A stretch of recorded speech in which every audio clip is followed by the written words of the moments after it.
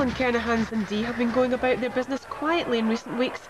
They haven't lost a game since the 3-2 defeat to Airdrie on Boxing Day, and they showed why with this move. Kevin McDonald just unable to provide the finish it perhaps deserved. Maybe some early warning signs for Neil Watt. His Stranraer side have won just once away from home this season and lost to Dundee in the Cup just 3 weeks ago. He was hoping to avoid a repeat of that defeat, but it was a case of déjà vu. Brian Daisley firing the home side in front. Just 7 minutes in, a clean finish, and Daisley already staking his claim for a regular starting spot. They'd given Dundee a head start, but Stranraer weren't about to throw the towel in, and within minutes of the opener, Willie Martin used his head to try and find the leveller. That wasn't to put Stranraer off the scent of a goal though, and as this was the 5th meeting of the sides already this season, that's something Dundee would no doubt have expected. Martin was involved in the build-up again, but it was the persistence that paid off for Stranraer this time, Paul Walker getting the vital final touch.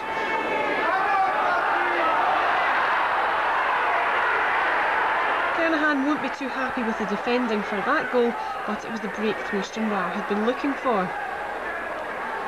However, they almost shot themselves in the foot, Simon Lynch given too much space and unlucky not to hit the target. Stranraer surviving that scare then, but they gave Dundee one of their own after the break. Goal scorer Walker setting up Martin this time for another crack at goal, and with keeper Scott Murray beaten, only the woodwork stopped Dundee from falling behind.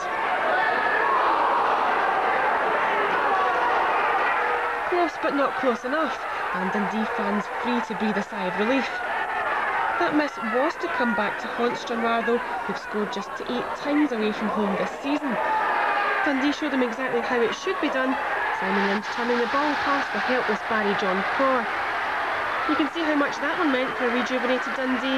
They'll be hoping for a similar outcome in the Cup against Airdrie next weekend.